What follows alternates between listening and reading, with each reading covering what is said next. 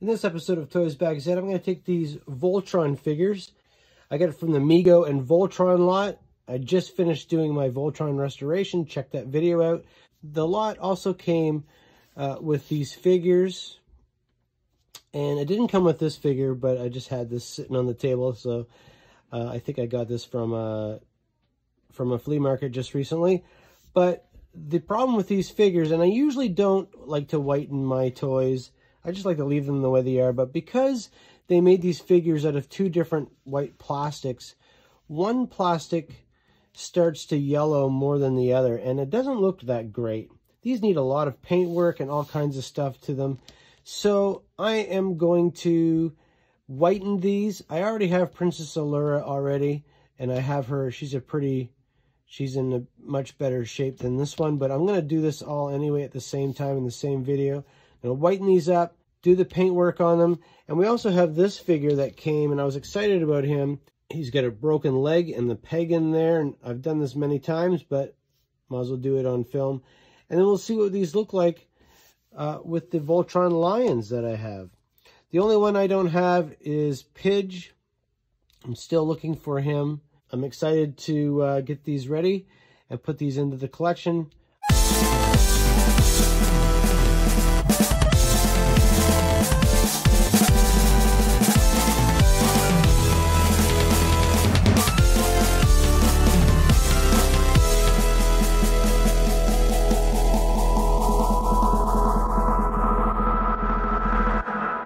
So what we're going to use is hydrogen peroxide to whiten these. I see people putting hydrogen peroxide and putting these right inside, but I don't want to put these into the hydrogen peroxide. I'll just set them on this. I got this old piece of resin that I was doing some 3D printing on, and it didn't turn out very well. So it's just a piece of resin. We'll put these on top like this.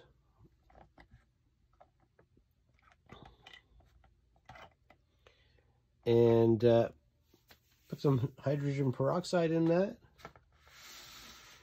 I'm just going to put some of this just on the bottom.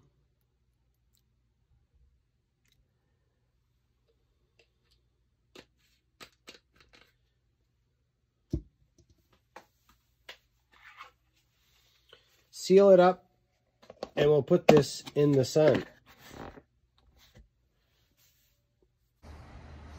Okay, I got these guys sitting on my barbecue. We're going to let that sit in the sun for a while. I do have a 3D printer, and I could put it in my UV light. I have a UV light that I use for curing 3D printed resin, and that would probably work just as well, but it's a beautiful day. I'll let the sun do the job and save some power in my house. So here we go. We'll let that sit for, I don't know, an hour, and we'll come back and look at it. If it doesn't work, I'll try submerging the figures right into the hydrogen peroxide. I got lots of that stuff, so we'll be able to fill this container and put them right in it.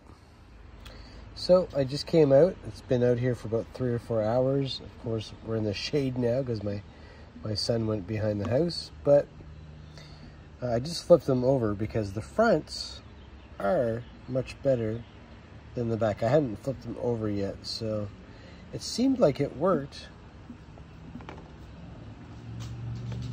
This one here is a lot more white on the other side. So I may try it again. There, we'll try that out in the sun over on the other side of the house and see if that changes anything for the back of the figures. So meanwhile, while the other figures are whitening, hopefully, I'm going to fix this. I've done this many times on my channel. You've seen other people probably do it, but if not, then here's your opportunity. I'm going to use a piece of paper clip. Just going to cut a small piece off, about 5 millimeters long. Probably don't need all of that, but I always like to cut it a little longer than I need. And then I need to find the appropriate drill bit.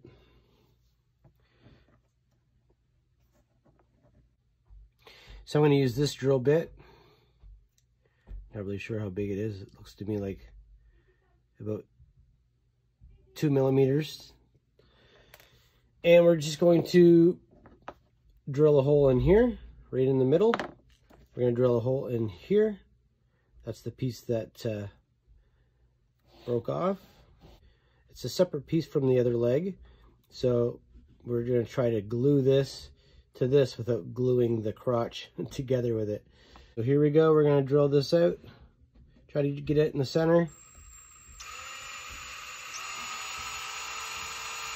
Don't need to go deep. Just a couple millimeters.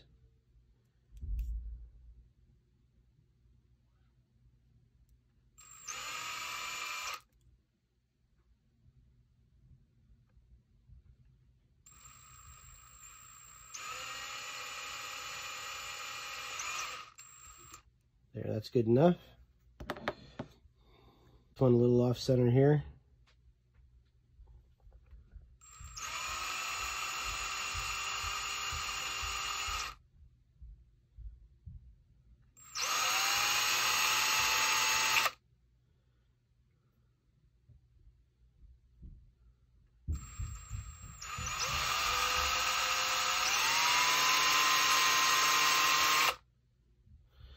That'll be enough.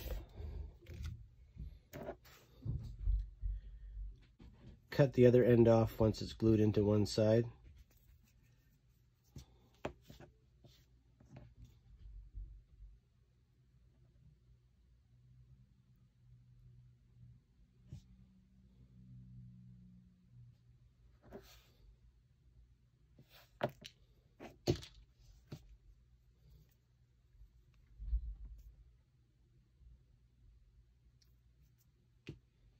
The squeeze out will make that the peg in there glue to the leg. So there, we're going to leave that like that.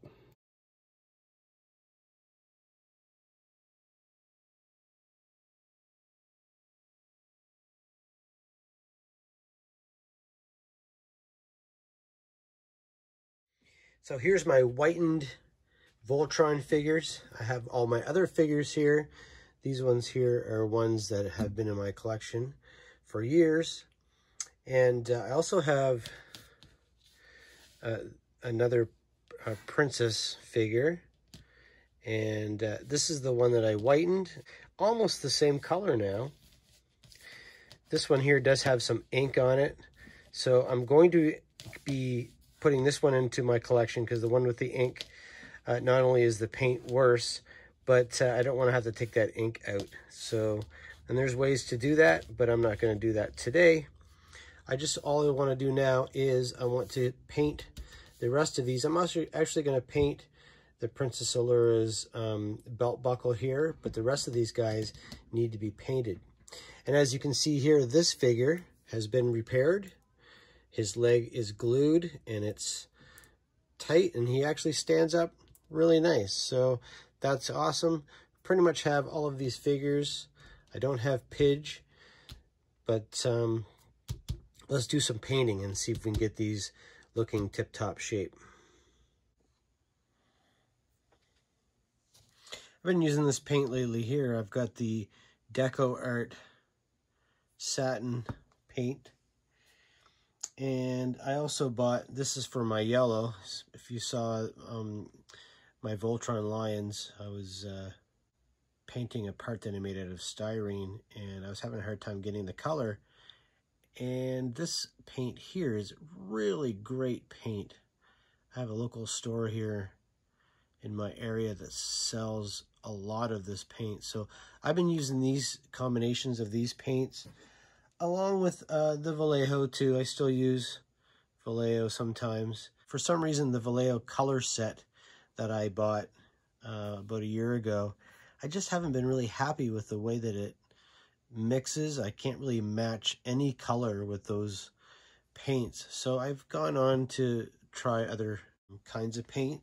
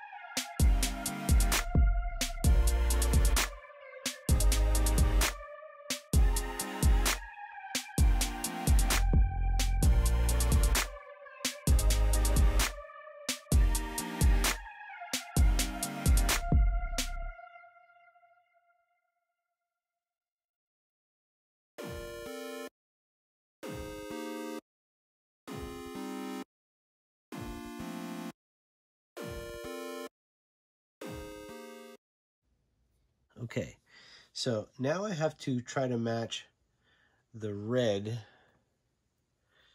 to paint this guy's red here.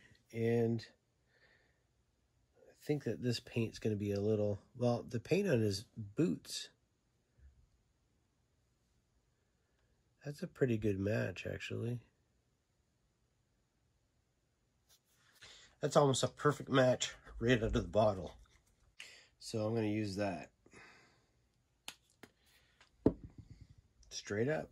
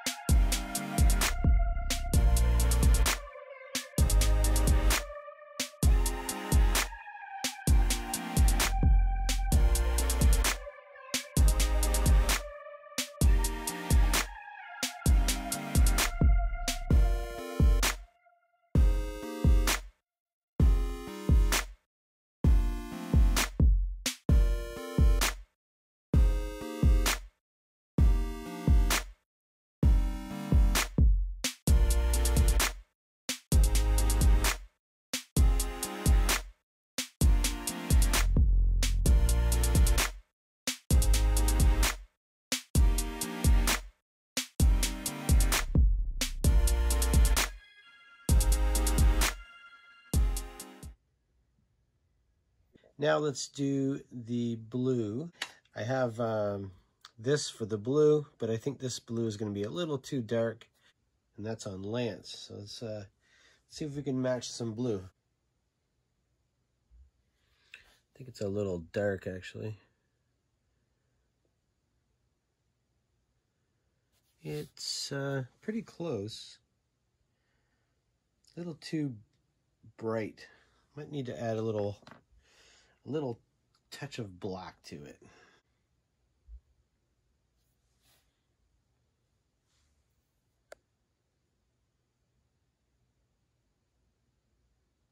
That looks pretty good. All right. Just fill all this blue in.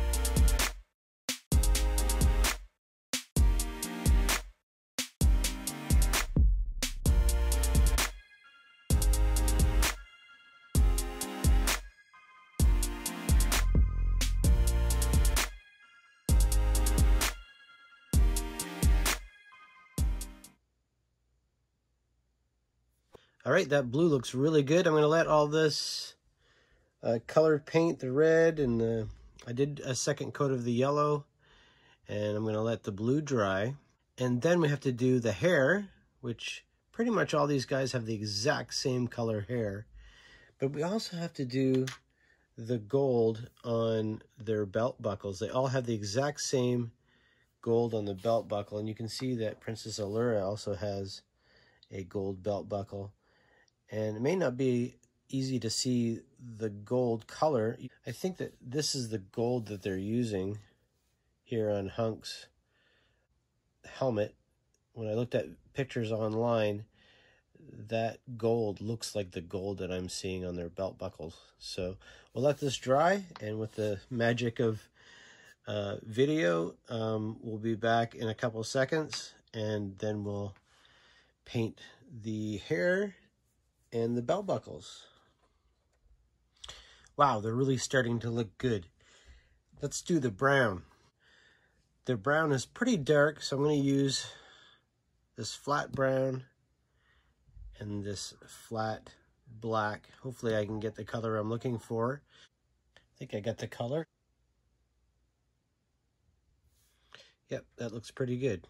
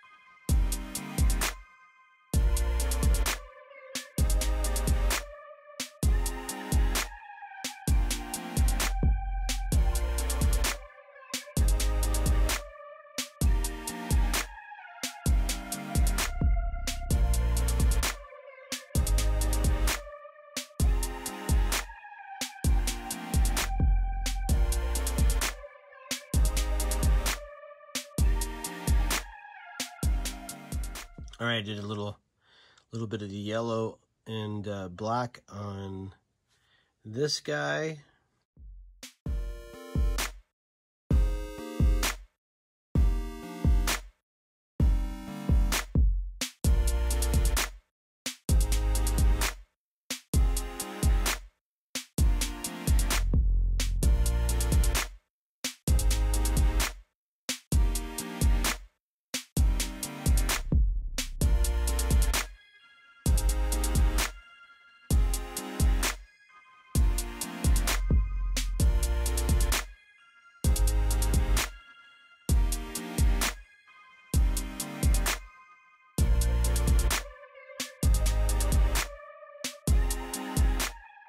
All right, we got one more thing left to do on these figures, other than putting a varnish on any of the paints that I used, which was the Vallejos, for any of the matte paint, which I mainly did on the hair. So I really wasn't going to put varnish anywhere else.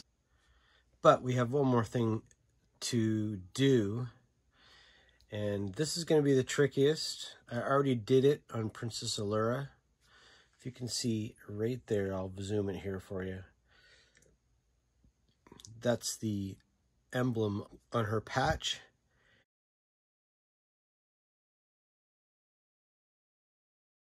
And it has a very small logo. But if you look at the rest of their patches, they're a little bit bigger. So I figured if I could do it on this one, which I surprisingly did, it took me a while, but I'm going to show you a tool that I used. We're going to be using this. This is a dental tool, and it's got a very, very fine tip on it. Right now I have paint on it, and we're going to use that. Now, all of the emblems are the same color. They're all black. So I'll show you how I did this. Hopefully I can do this again.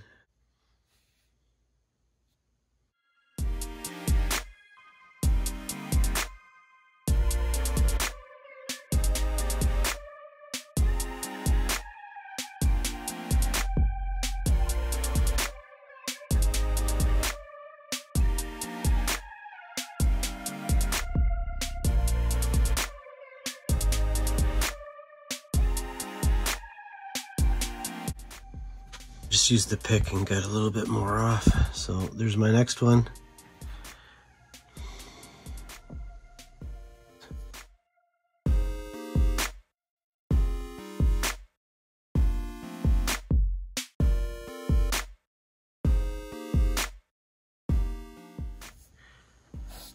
That one's hard to see because it's in blue, but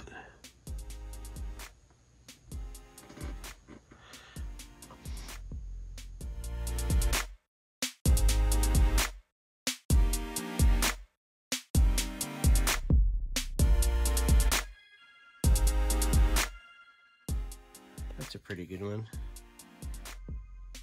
That's a pretty good one. So there's my Panosh Place collection here. All the figures fixed with the leg joints and the paint, the logos on their chests. We've got the lions working with the new earpiece and the canopy that I showed you how to make with a heat gun and some clear acrylic. That's just a look at what you can do with a couple really easy techniques. We've got some chrome paint going on, and I think they look fantastic. I hope you enjoyed that. Please like and subscribe to my channel if you feel that this video has earned your subscription. I really appreciate it. And stay tuned for more videos. I've got lots of ideas coming up really soon. If you could hit that notification bell for new videos and leave a comment down below. Thanks for watching. Bye.